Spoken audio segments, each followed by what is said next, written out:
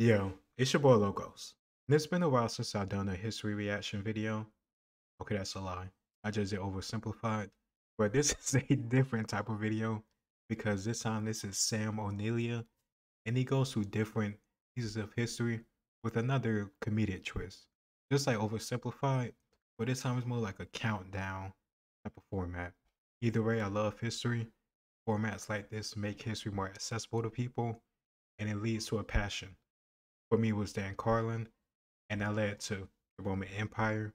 But actually, that's not even true. And I was very, very young. One of my earliest memories was seeing Rome Total War on G4 TV. Either that or Walmart. And I don't know why, but just seeing all them soldiers, all the different armies, and the fighting, it just pulled me in. And that led to my love of mythology. Then that led to history. And that led to this channel. Let's get into it.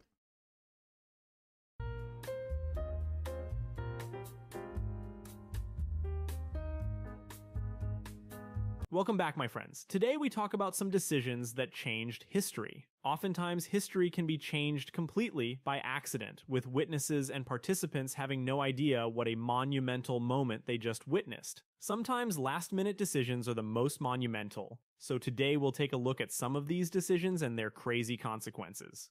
Number 1. A last-minute officer change doomed the Titanic. The sinking of the Titanic is one of the greatest naval tragedies in history, and also one of the most famous movies of all time. I mean, we all know the story. Big, allegedly unsinkable ship is built, the ship hits a massive iceberg, and finally sinks to the bottom of the sea. But what decisions actually led to this catastrophe? Well, there is plenty of blame to be passed around for the massive loss of life, but the most popular theory is a last-minute decision to switch officers. Second Officer David Blair lost his position shortly before the Titanic set sail, and he forgot to hand in his key to a locker that contained binoculars for the lookout. Without any What spare the binoculars hell? on hand, the crew had to watch for icebergs using only their eyes. Oh, I'm so I'm sorry. I'm not meaning to laugh at these people because these people didn't deserve to, die in this terrible way. But are you kidding me? You're gonna try to use your eyes to look out for objects that could kill you, sink your ship. By the time you see it, it most likely will be too, late. Oh, that's crazy. Why don't you have backup? I don't care that it was like the early 1900s or whenever it happened. Like, I honestly can't remember. I didn't care to see the movie. I only saw bits and pieces of it. It was like on TNT or USA or, on television. But this just doesn't make sense to me. There's no excuse in that. You don't think to have an extra set of binoculars or like have some that's, already on deck or in the lookout station on like a rack or a hook where it's just easily accessible. That's crazy. That is insane. I'd be so pissed if I was like Titanic ghost or something. I guess this tactic didn't work out so well. Number 2. A wrong turn brought on World War I. Gavrilo Princip was part of the Serbian militant group called the Black Hand that sought to destroy the rulers of the Austro-Hungarian Empire. And as it turns out, Gavrilo would be the one to achieve this goal. But not without a lot of luck. On June 28, 1914, Princip and others planned to take out Archduke Ferdinand as his car paraded by. They threw a bomb under the car, but the explosion was delayed and Ferdinand escaped unharmed. Then they tried to shoot him, but the gun misfired. However, luck was on the side of the young militarist. You see, during the parade, they decided to change Ferdinand's route, but his driver somehow missed this fact. As a result, he made a wrong turn and drove right back to Gavrilo Princip. The lucky assassin took this chance and killed Archduke Ferdinand, which is now considered the spark that ignited World War I. That's true, but you could also make an argument that the Great War was already going to happen eventually because there was arms race. Russia tried to put it into an arms race leading up to the First World War, partially because they was falling behind technologically. Technologically, you know what I mean, in terms of being able to keep up with France and Germany, in terms of weapons, artillery, infrastructure. They was falling behind, so they wanted to stop the building up of arms because they couldn't keep up with it. And there's an argument that this was sort of inevitable. I think Bismarck even said that it's the kickoff of the next world war or great conflict will be because of some type of incident or event that happens in the Balkans. So, and that's exactly what happened right there, smack in the Balkans. And it led to mobilization. And they tried to stop it leading up to the war, but mobilization and people being so fearful, plus a Schlieffen plan in Germany and their timetable, it just made it clearly impossible.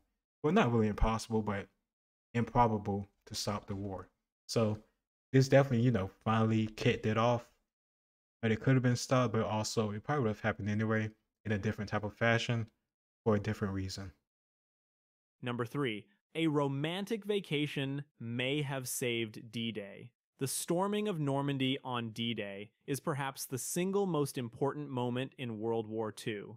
At least from an Allied perspective, not for the Germans, especially if they knew that their historical loss may have been caused by a surprise birthday party. I know it sounds strange, but let me explain.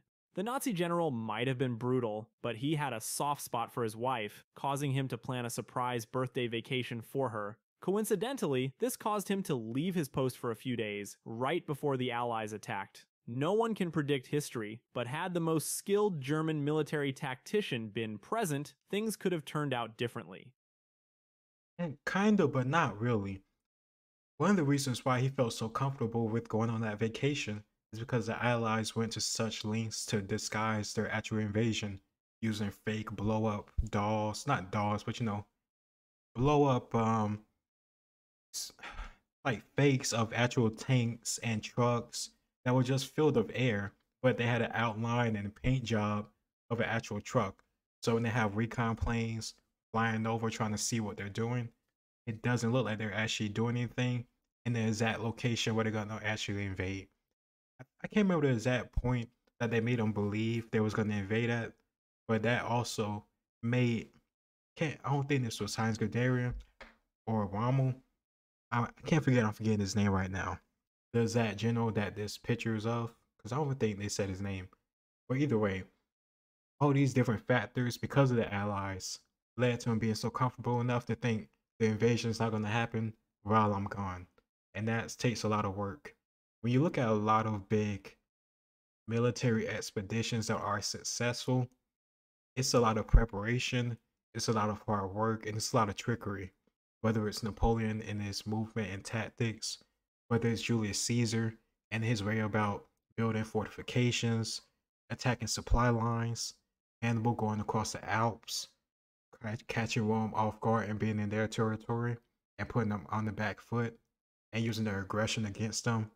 Like all these different things is risks people take, but usually if you do it successfully or you plan it meticulously, it will be successful. Without him, the Nazi troops were unable to gauge weather conditions, and the Allies took advantage of this fact. Number 4. Stanislav Petrov single-handedly. Another thing too is Hitler was doing his usual thing of thinking he knows more than actual, wartime generals and holding back troops, reinforcements, tank divisions, which luckily made it a lot easier for the Allies to keep that beachhead and expand further into France to eventually reach Germany and win the war. Of course, with the help of Soviet Russia, but Germany also hurt themselves. And by Germany, I mostly mean Hitler. But he's psychotic, so don't be surprised. Saved the world from nuclear warfare. If there is one man every human owes their life to, it's Stanislav Petrov. On September 26, 1983, Petrov was working at his job monitoring the Soviets' early warning systems. Several sensors went off, indicating the US had launched missiles toward the Soviets, which meant it was Petrov's job to begin returning fire. Sensing something was amiss, he quickly decided to delay telling his superiors, knowing the awful repercussions for the world if he did. This last-minute decision saved not just his country, but also the world, since this was indeed a false alarm. If not for Petrov, a nuclear battle would almost certainly have erupted between the US and the Soviet Union, and it would have devastated humankind. Number 5. people like him deserve statues. I know we give a lot of attention and limelight to, musicians, athletes, celebrities, actors, actresses that, if you really think about it, don't contribute substantially to society, but a man that stopped nuclear war because of his own self control and critical thinking, that deserve a statue in every damn capital of every damn country on this planet, if you ask me. Seriously. This guy saved the world when who knows if somebody else. I don't think this is the same situation or same story with the two guys in the submarine, but those two guys too, if it is a separate story, they also deserve statues because they saved the world too. 5. Clouds saved Kokura from a nuclear attack. We continue with the topic of atomic bombs. Everyone who has knowledge about World War II or recently watched Oppenheimer in cinema knows that the nuclear bombings of Hiroshima and Nagasaki were not planned in incredible detail. Besides intense arguments about whether or not to use atomic bombs, they also weren't sure where to drop the bombs. The original plan was for Kokura to be hit right after Hiroshima, but a young crewman named Kermit Behan determined it was too cloudy to see all of Kokura, so he called it off. This last-minute decision saved every person in Kokura. However, when it comes to Nagasaki, they really got fucked by the weather that day. Number 6. Marie Antoinette's last-minute decisions doomed her family. Marie Antoinette was famously beheaded during the French Revolution, and the backstory of her death definitely doesn't put her in a good light. She and her family could have totally avoided death if it wasn't for some stupid decisions by Marie. All the royals were set to flee in an ordinary carriage, but Marie insisted on the fancier model, which was slower and way more flashy. But no, this had nothing to do with an obsession with luxury. In fact, Marie did not want to be separated from her family, which would have happened if they had taken two of the smaller, faster carriages. Sweet move to stick with your family, but only until all of you get your heads chopped off for it. Number 7. Hannibal. Like, I can understand where she's coming from. Like he said, because if you get separated, they find you and you have to split up. You don't want to be separated from your family and you'll be even more vulnerable, but clearly what you did didn't work out. What you thought or what you planned to do and actually carried out with, it didn't go successfully. I'm not gonna say how I feel about them being, beheaded and executed because I don't know enough about the whole situation to get definitive opinion on it. I just care about, Napoleon and everything else after. Either way, it was a dumb decision for her to do that. Caused an avalanche that killed his army. Hannibal was a famed Carthaginian military leader who was an antagonist of the Roman Empire. He's most famous for leading combat elephants over the Pyrenees and Alps into Rome. In the end, he failed to conquer the Roman Empire, but he may not have failed if it wasn't for a single poke he made with his cane. You see, while crossing the Alps, Hannibal's army encountered a large snowfall, which slowed them right down. Then he tried to prove that the ground they traveled on was still solid, a fatal mistake. Hannibal struck a large snowdrift with his walking cane, which caused an avalanche, which then took out a large portion of his army. Who knows, maybe if it wasn't for that rash decision, the history of the Roman Empire might have been changed forever. Number 8. Maybe, but maybe not. Because even when he had Rome vulnerable, and I guess you could say, because he didn't attack Rome because his army was weak. He didn't have the same supplies or the same reinforcements that he planned or hoped to get, especially from the local Celtic and, quote unquote, barbarian tribes in northern Italy. And, also, his plan was also to get the Italian allies of Rome and throughout Italy to turn on Rome because, hatred of citizenship and that being denied to them, which is a whole crazy story that you really should learn about if you don't know about it. If you want to learn about it, check out Death Throes of the Republic and the first 3 or 4 parts by Dan Carlin. This talks about the Gracchi brothers and Drusus and all these Roman figures that got killed or assassinated, and that led to the Social War. And social in Latin it just meant ally. So the war of the allies, of the Italian allies against Rome itself. And that's a whole crazy story. Definitely check it out. But yeah, Hannibal and trying to take down Rome, it was a Very hard thing to do. He got pretty close to it, but I don't know. If he had an entire army or he didn't lose that portion of it, who knows? He might have lost in a different way. There's no guarantee. Johann Rall lost the American Revolution over a poker game. Johann Rall is a lesser-known German colonel who commanded the Hessian troops that aided the British in the American Revolution. He is most famous for being the victim of George Washington's near-mythic crossing of the Delaware. Intelligence agents actually found out about Washington's plan the night before and handed Colonel Rall a note about it. However, the colonel was busy playing chess or poker, according to some accounts. Rall decided to stuff the note in his pocket and leave it for later, but there was no later for him, because he and his entire unit died in the ensuing battle. Number 9. See, that's just an example of sometimes, because I'm an American, and of course, I'm happy we won the Revolutionary War, but still at the same time, I can't help but empathize with the soldiers that was under his command who could have been saved and not killed or captured or whatever happened to them because of his idiocy and laziness. That's the thing. When you have certain people in leadership, not because of competence, but because of their status or maybe previous competence, honestly, but they're so focused on themselves or what they want to do in the moment, people get killed. You can only just feel bad for the soldiers on the ground. You see that in World War One and many other conflicts, ancient times, medieval times, even up till now. It's a shame. Teddy Roosevelt was saved by a piece of paper. To be precise, he was saved by his own very long speech, which he had written down. In 1912, while making another run at the presidency as the leader of a new political party, Roosevelt had prepared a 50-page speech. Before heading there, Roosevelt randomly decided to fold up the speech and place it in his breast pocket. A last-minute decision that soon saved his life. During the event, an assailant shot Roosevelt in the chest, but the bullet was greatly slowed by the massive hunk of paper in his pocket. Number 10. Martin Luther King improvised "I Have a Dream." If there's one historical quote that everyone knows, it's "I have a dream." However, originally, there wasn't meant to be any mention of dreaming.